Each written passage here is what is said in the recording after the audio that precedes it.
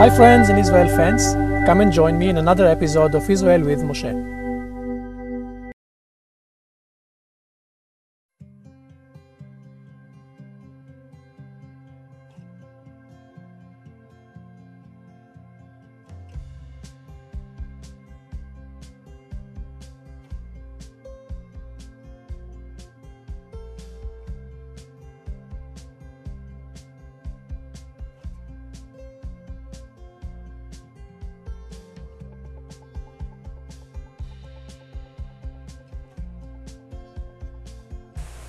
An interesting fact is that this place in the Bible is called Caesarea Philippi, but on the maps you're not going to find the name Caesarea Philippi. You're going to find the name Banias, and Banias comes from the Roman name of the place.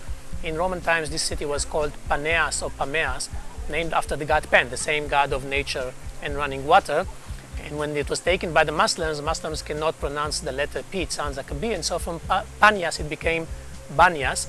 But this was the major city during Crusader period that protected one of the main water sources of the Jordan River, the river Banias, and also protected the road coming from Damascus, because right above us to the north is the road to Damascus.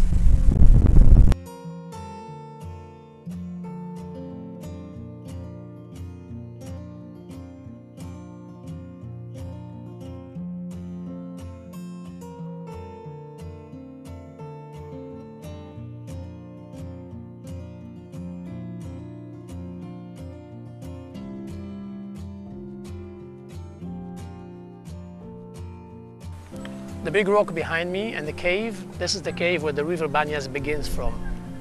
In that big hole, there was a main temple for the god of hell, the god of Hades. So ancient people used to believe that this is the gates of Hades.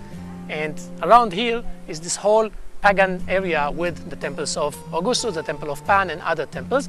And as I said before, no reason for Jews to come here. And yet, Jesus brings the disciples all the way from the Sea of Galilee here. Matthew 16, Jesus makes the disciples walk through swampland and climb, and all the way that they're coming here, they're probably thinking, what are we doing here? Why are we coming here? This is an area that Jews usually don't visit.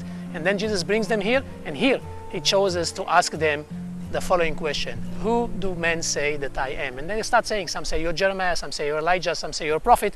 And he says, but you, who do you say that I am? And of course, this is the place where Peter comes with the answer: you are the Christ, the Son of the living God. First time that somebody declared or announced that Jesus is Christ.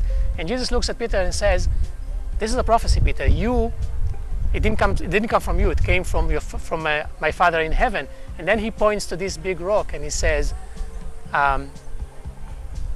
your name is Peter. Your name shall be Petrus, which means a rock.